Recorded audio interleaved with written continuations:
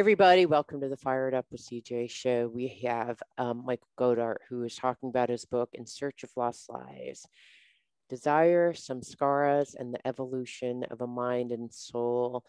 And I wanted to talk about the last part, the evolution of a mind and soul, and how learning about your past lives helped to understand about the evolution of your consciousness. Tell me a little bit about what you learned about your past lives and how they were evolving. Well, what really drove home to me, CJ, was that I'm a spiritual being having human experiences.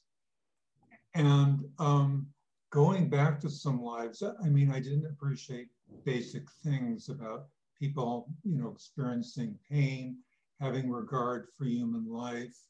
So I was able, as I went back, to see specific experiences in particular lives that happened, that realizing that animals are living beings who can feel pain, and starting to be a vegetarian, for instance.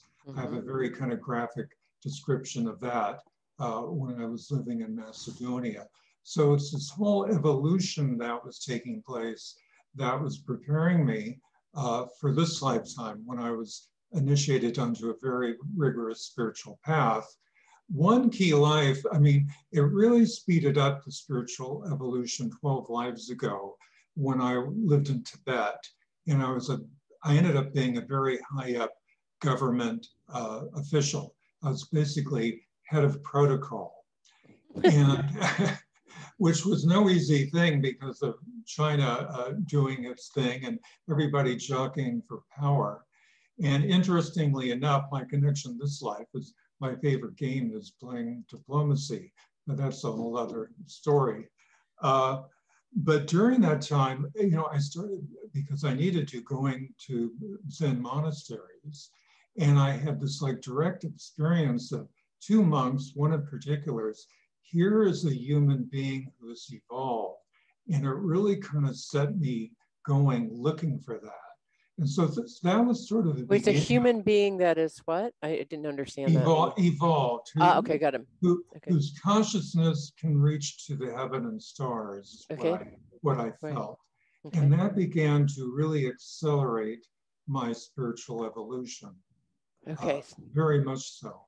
This life in Tibet, when you met this other human being, that's what kind of fueled your interest? Is that what you're saying? That in particular, I mean, it actually kind of began 36 lives ago when I had we call a paranormal experience. This is in a life with the brother we had talked about in the earlier segment.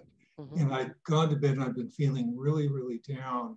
And I was woken up in the middle of the night and there was literally a light being across from me, a few feet away from me. And it just kind of kept coming toward me until it merged in me. And because of those actions, and actually that was the life I became a vegetarian for the first time in many, many lives. That it's very involved because a lot of stuff happened after that life, between lives.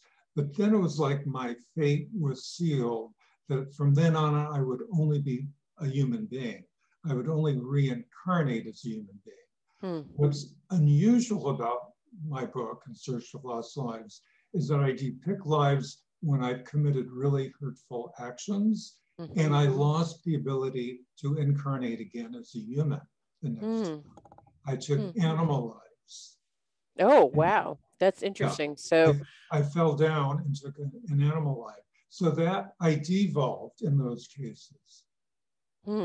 Okay, God. So what's your understanding of human life and human consciousness and how it's different than animal consciousness, and how does one devolve? Well, what makes us different is that we have discrimination. We can ascertain between right and wrong. So if you're killing something or someone, inflicting pain, ideally you should know better. We've been graced with so many saints and masters, fully realized souls, and they're like the most gentle beings you could ever meet. and the most powerful. Mm-hmm. So people would be shocked if they knew all the millions of lives they had. I actually recovered my total number of human lives, and that is 4,137.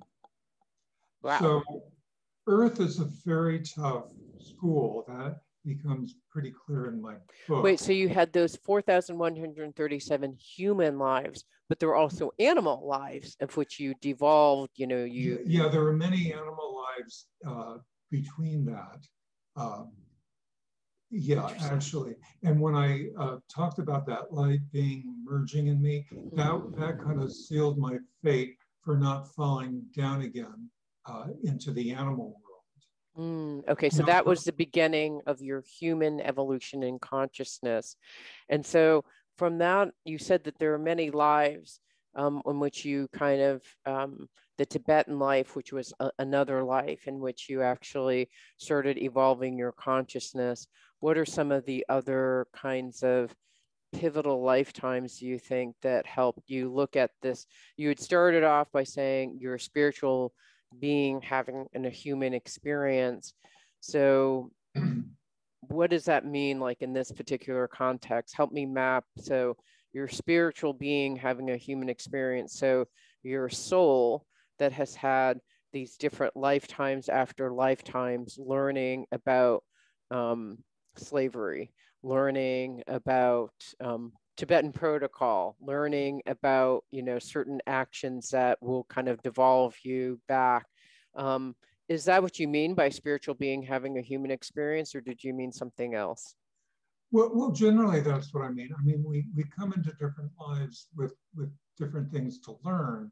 Like the slave lives were hard and they were all very different. But one of them was to learn how to kind of really have self-control and mind the rules and keep myself together. So we come in with different objects, actually. I mean, when I was a banker, part of that life was to learn compassion. I was I was loaning people money as a banker, but that was a life 2 lives ago when I was a British banker, which really I had the most transcendent and important spiritual experience as a human being, because I got posted in India during the British Raj. And all of a sudden I thought, gee, I'd like to visit the Taj Mahal. And as it happened, the railroads had just been completed there from Bombay to Agra a few years before.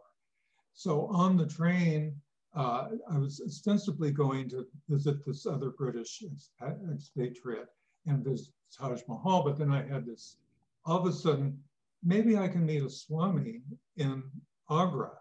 And I kept feeling this, stronger and stronger. So one of the first questions I asked when I landed in Agra to my host is, do you know of any masters or swamis? And he said, no, I don't. And then a few minutes later, he said, oh, but I think I have an employee, a servant who follows one. Well, long story short, I was brought that afternoon to meet this fully realized master, which was, like the major spiritual experience of my life, And actually that's the first thing I recovered, because I'd always felt a strong connection with this teacher. And I thought, he is so familiar. And so I was very, very lucky, because I don't know how many Westerners got to meet him, but I did. And that was— What was this Swami's name? Swamiji. Okay, Swamiji? Swamiji of Agra. Okay, got it. Wow. Okay, yeah. Cool. Okay, so that was totally cool. And my first visit to India, this was before I had any idea. I had 3 days in Delhi, and I thought, I'm going to Agra. And yeah, I'll see the Agra Fort and the Taj Mahal, but no, I really want to see where Swamiji lived. And I got there, and it was just a revelation. This is when you were a banker, and it's so interesting because no, this was this lifetime. Oh, this lifetime. Yeah, when I was just turned 25, it was my first trip to India, I've been there now 13 times, but I had 3 days after my stay at a spiritual ashram colony where I was in Delhi, and all of a sudden I felt this pull, I've got to go to Agra. And it wasn't about seeing the Taj Mahal. I wanted to see where he lived because I had heard the street name of where he lived. And when I went there, it was like this unbelievable homecoming. I was Wow. just delirious with joy. This is so when you look at like your evolution, it's like every single life you're learning about a different positive human quality, or maybe even a negative human quality, which is like, to drive someone to kill him with someone, there's certain, there's something, avarice, greed, whatever.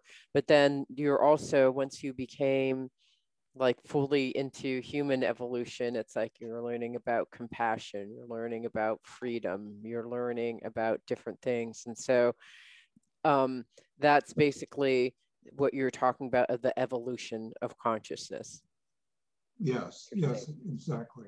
Okay, so in the next segment, what I want to do is talk about how someone who thinks, I want to do this, and then a little bit about what the benefits, I think you've talked a lot about the benefits of doing this, but I actually want to talk about like how it sounds like you have the gift of just like, remembrance of these things, but how someone who's interested in recovering their past lives could go about that. We've been talking to Michael Goddart about his book, In Search of Lost Lives, Desire, Sanskaras, and the Evolution of a Mind and Soul. Thank you so much. Thank you, CJ.